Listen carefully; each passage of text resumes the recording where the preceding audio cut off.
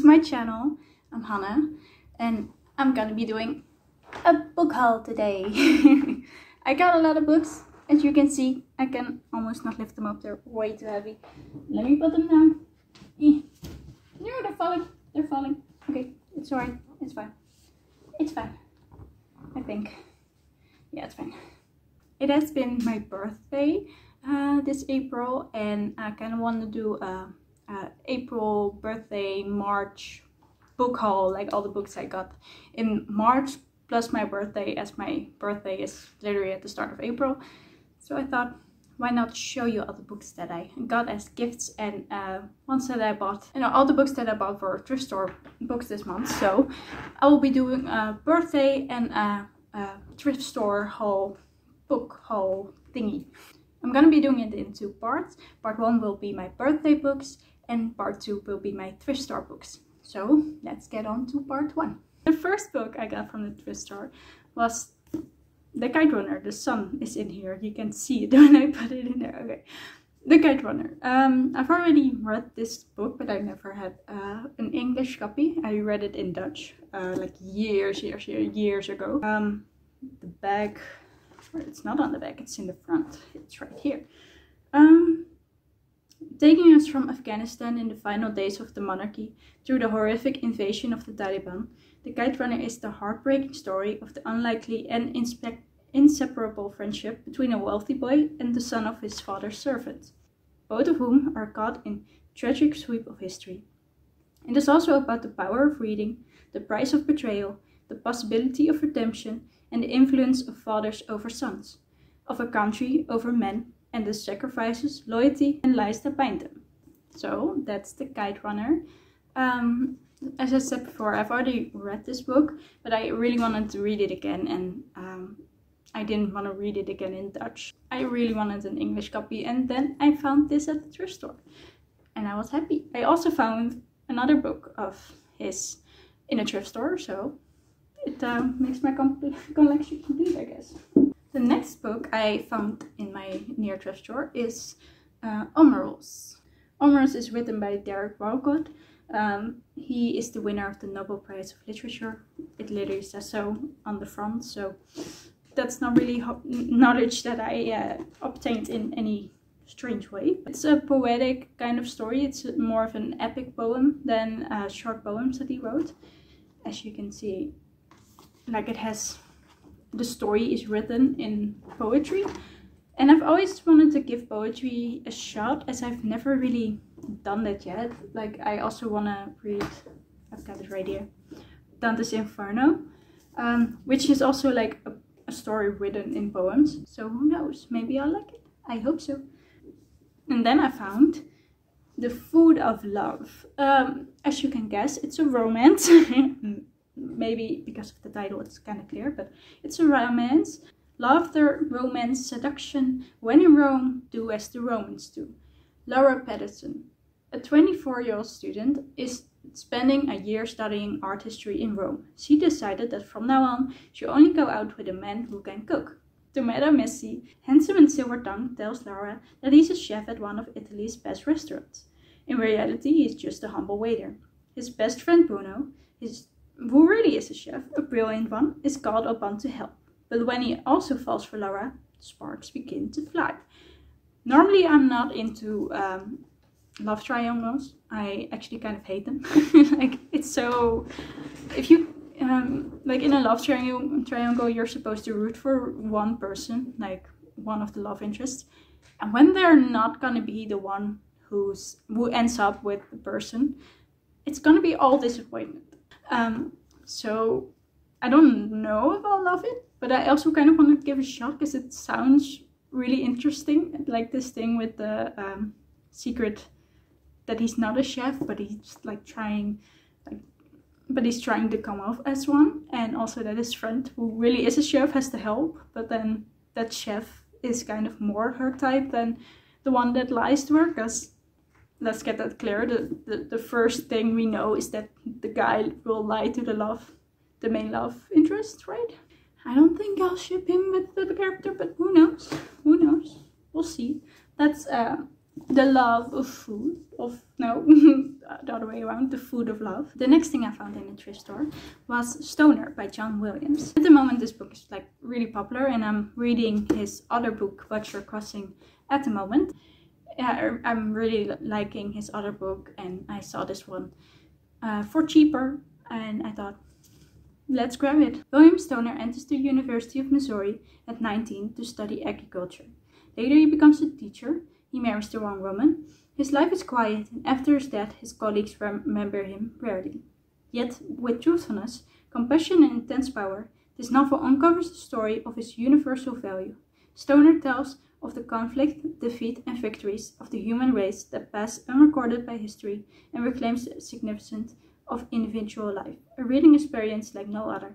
Itself a paean to the power of literature, it's a novel to be savored. I really want to know what the hype is about with this book. It's like, it doesn't sound like that much of an intriguing plot. Like, my dude studies to be a farmer, basically, something with agriculture, so I don't know what. And then he regrets it, chooses something else, and that's it. So I'm really wondering what the plot is going to be about in this book. I'm also loving his other book that I'm reading right now, so I am kind of hopeful for this book. So who knows? That was Stoner. And then I found The Lord of the Flies.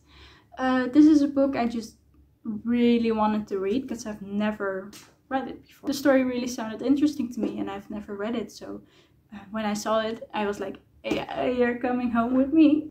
A plane crashes on a desert island, and the only survivors, a group of schoolboys, assemble on the beach and wait to be rescued. By day they inhabit the land of the bright fantastic birds and dark blue seas, but at night their dreams are haunted by the image of a terrifying beast. As the boys' delicate sense of order fades, so their childish dreams are transformed in something more primitive, and their behavior starts to take on a murderous, savage significance. Just young boys trying to be in some sort of society that they make up, but they're boys, so it's not gonna go great. Because, like, children, you know, you can't ask children to like form a group and get a leader without them messing it up. I don't think it's possible. Like, even with adults it won't be possible. So with young boys, this is going to shit, and I'm really interested in that. So that's The Lord of the Flies. The second to last book I found is Under the Volcano by Malcolm Lowry. This book I've already seen in the same thrift store once before, and I didn't pick it up back then because I thought, like, okay, it's a thrift store and the book was kind of still expensive, so I was like, okay, maybe I could just wait for another copy to be in a thrift store. Next time I came around they had this copy and was less expensive. Maybe it was more beaten down, because like in this thrift store, if it's more beaten down it's less expensive. Like, if it's more beaten down it's less expensive, and if it's more new looking it's more expensive in this thrift store. So it's kind of fair. It is fair. It is the day of death, and a fiesta is in full swing in the shadow of Popocatépetl.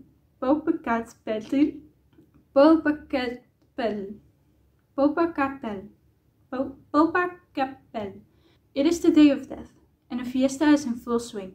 In the shadow of Popocatépetl, brave children begged for coins and buy skulls made of chocolate, and the ugly prairie dogs roam the streets. Geoffrey Firm, HM, ex-consul, is drowning himself in liquor and mezcal, while his ex-wife and half-brother look on him, powerless to help him. As the day wears on, it becomes apparent that Geoffrey must die. It is his only escape from a world he cannot understand. I don't know which country this is in. If I look at the people who advertised this book on the back, it also says something about Mexico City, like somebody is from there. So maybe it is from Mexico, and that's why they reviewed this book. I don't know if the author is from there, or is writing about his experiences there, or is writing about a story he from inspiration from there. I don't know yet, but it sounds interesting. The last book I bought at the thrift store is the third book of the Game of Thrones series. I also bought the 2 other Game of Thrones books that I have in this store, so I was back there and I was like, okay, I can just pick up another one of the Game of Thrones books, and why not? You also never really see Game of Thrones in any thrift stores here, except that one. So I was like, okay, if I want it in a thrifted version, I have to do it here, and I am at the store right now, so why not just buy it? I'm here anyway. I've also seen that it's really hard to get this volume of the Game of Thrones, like 3rd book. I always see 1 and 2 and 4, never 3. I don't know what that is, but you always see 1, 2, 4 in the stores, and never this one. I also only have 1 copy of this one, and like 4 of the Game of Thrones books, and 4 of Clash of Kings, and 4 of the Feast of Crows, and even a couple more of the 5th book. But this one they only have 1. So I don't know, why don't people have this book? Like, I don't know. I don't know if you haven't seen the show yet, so I won't give spoilers. It's just the 3rd book of the series, so it just goes on with the story of Game of Thrones. So that was the last book of the thrifted guides. So let's go on to the birthday books. The first book I got, it was from my mother. She gave me the 7 Moons of Mali Almeida. I hope I say his name correctly, probably not again. This book is the winner of the Booker Prize in 2022.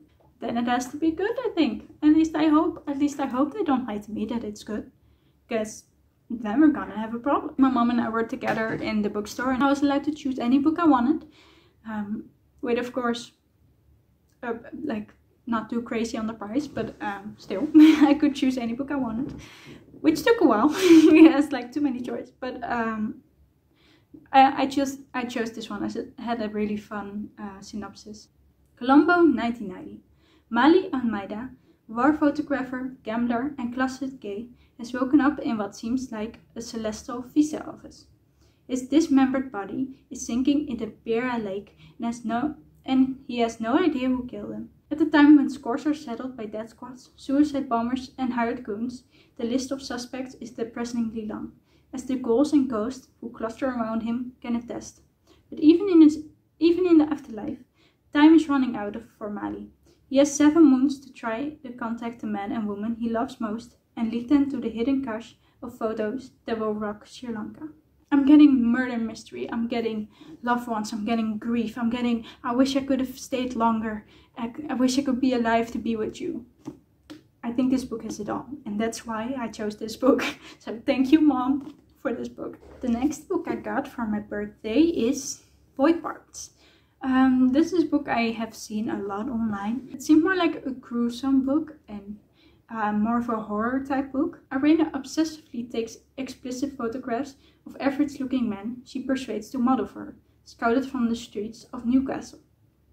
Placed on sabbatical from her dead-end bar job, she is offered an exhibition at a fashionable London gallery, promising to revive her career in the art world and offering an escape from her rut of drugs, alcohol and extreme cinema. The news triggers her self-destructive tailspin centered around Arena's relationship with her obsessive best friend and a shy young man from her local supermarket who has attracted her attention. The third book I got for my birthday is The Man with the Compound Eyes from Wu Mingying. Did I ask this book only for the cover? Yes. Look at how stunning this cover is. It's absolutely gorgeous.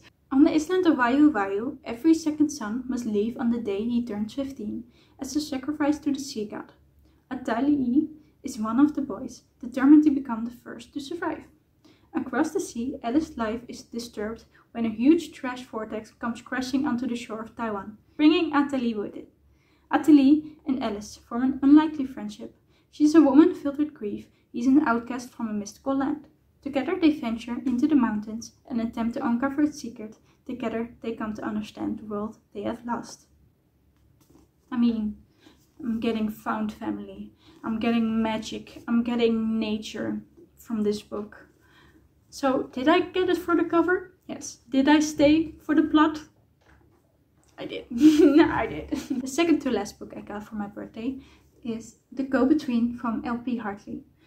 This is a book that in my lectures from college, this book came forward as a book that talks a lot about cultural heritage. And at the moment I do study cultural heritage. And this book came forward as a great example with like little passages about cultural heritage and about the importance of cultural heritage. I immediately thought, now I got to read that book, as well, it's my study.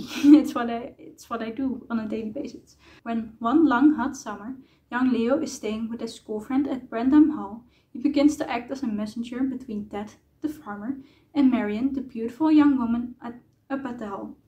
He becomes drawn deeper and deeper into their dangerous game of deceit, desire, until his role begins him to a shocking premature revelation. The haunting story of a young boy awakening into the secrets of an adult world. The Go-Between is also an unforgettable ovation of the boundaries of Edwardian society. So yeah, that sounds very intriguing to me. And also, I also stayed for the cover. I'm a cover judging girl. Look at it. It's beautiful. It has swans. It has cute swans. It's so pretty. This is a fancy book. Like the cover is just so fancy. And I love it. And I want to be the girl that everybody's like, oh, she's got to be so smart. And maybe I am. But like, this shows it. Okay. Humble, I know. And the last book I got is a huge boy. It's A Day of Fallen Night by Samantha Shannon. And it's huge. It's like bigger than my face. And probably thicker than my face, almost. It's absolutely gigantic. Absolutely gigantic. Okay, it is the sequel of... I also have it here, I think, somewhere. Or not. I do. The Priory of the Orange Tree. But I gotta be honest. Like, I hate it. Like, this sucks though. This absolutely sucks. Who thought of this? Okay, I do know there's also a big version of this one. But I couldn't get I couldn't find the smaller version of this one. I don't know if it's out yet even, as like the paperbacks come later than the hardbacks, but this is not even a hardback, this is just the big paperback. But okay, it sucks that they're not the same size, but I'm gonna live with it, as it's still pretty. As again, cover judging girl, I'm gonna be honest, I didn't even love The Priory of the Orange Tree. However, I want to give it a second chance. I want to give it a reread before I go read the prequel. This is the prequel of this book. This one doesn't have much spoilers though. Tenuva Mellem is his sister of the Priory. For 50 years she has trained to slay worms, but none have appeared since the Nameless One. The younger generation is starting to question the Priory's purpose. To the north, in the Queendom of Innis, Sebran the Ambitious has married the new king of Hoth. Hoth. Fantasy names, you know, always a struggle. Narrowly saving both realms from ruin. Their daughter, Glorian, dwells in their shadow exactly where she wants to be. The dragons of the east have slept for centuries. Dumai has spent her life in the Psyche mountain temple, trying to wake the gods from their long slumber. Now someone from her mother's past is coming to upend her fate. When the Dragmound erupts, bringing with it an age of terror and violence, these women must find the strength to protect humankind from a devastating threat. That were the books that I got for my birthday and the books that I bought myself in the thrift store. And all in March and / April, first day of April, because my birthday is literally on April Fool's Day. So thank you all for coming here to see the books that I will now put into my bookcase. And yeah, thank you. Thank you for watching this video, and if you liked it, please leave a like, and I'll see you next time. Bye!